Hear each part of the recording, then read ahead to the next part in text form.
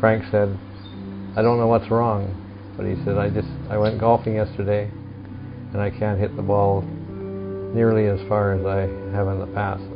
I don't know why, but I'm driving the ball about 30 yards shorter than I regularly do." He was trying to run across the street and his legs wouldn't run. He was telling his legs to move and they wouldn't move. He was playing tennis one day and he couldn't move to the right or the left, I can't remember, but he wanted his body to move a certain direction and it just wouldn't work, and it really scared him. So he went on the internet, and you know, it's an amazing tool. Within a few minutes he realized what his symptoms were leading to. He phoned me and said, "Dennis, I've got either multiple sclerosis, Parkinson's disease, a brain tumor, or ALS. But I hope it isn't ALS because there's treatment for all the other ones." And what would you say, what made Frank Frank, in a nutshell? In a nutshell? If you could say How that. big a nut? Frank was Frank in his very upbeat outlook on life, a very positive outlook on life. Frank, of course, was a founding member of USMA, and the USMA is one of the most unique organizations in our industry. The dependability is definitely an excellent word to describe him. Had a lot of fight. He was a championship boxer. Didn't back down from anything.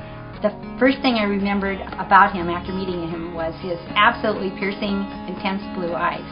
It looked like he was staring right through you. Playing golf with Frank was always a bit of an experience because he loved taking mulligans in it, and he was a big hitter, so he would often hit way across on the other fairway. So you wouldn't meet again till you were on the green, and then he used to say, "Put me down for a 4, or I'll take a 5." And you never knew how many mulligans were included or excluded in that score, and you never knew maybe that was the number of golf balls you'd lost on the way to the green. I had the opportunity to know Frank both as a professional and as a friend. As a professional, he had the rare ability to be a straight talker. You didn't have to ask Frank twice for his opinion. He would give it to you the first time. He was a very interesting person to work with. Loved to read, loved to all of a sudden try something that was completely different than the norm. Loved to challenge both upward and downward. Well, he empowered people at home. He empowered his people at work. Anyone that showed any potential, Frank was behind, and he empowered them. I guess one thing you could say about Frank is if you met him, you would never forget having met him and the impact that he made on you. We don't know who's going to catch this disease. It appears to be random, and it could be one of us, could be anybody in this room. They know what's happening to the body, but they do not know how to stop it or how to cure it. Therefore, you need a lot of research dollars.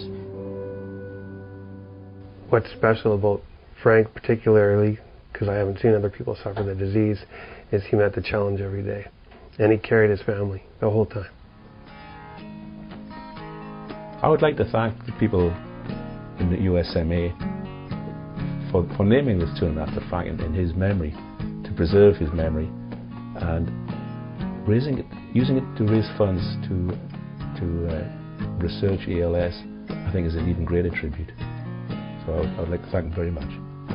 The USMA to Frank was very dear to him. He was part of the founding group of the USMA, and I think he would be bursting his buttons knowing that the USMA has named the annual golf tournament the Frank Bennett Memorial Golf Tournament.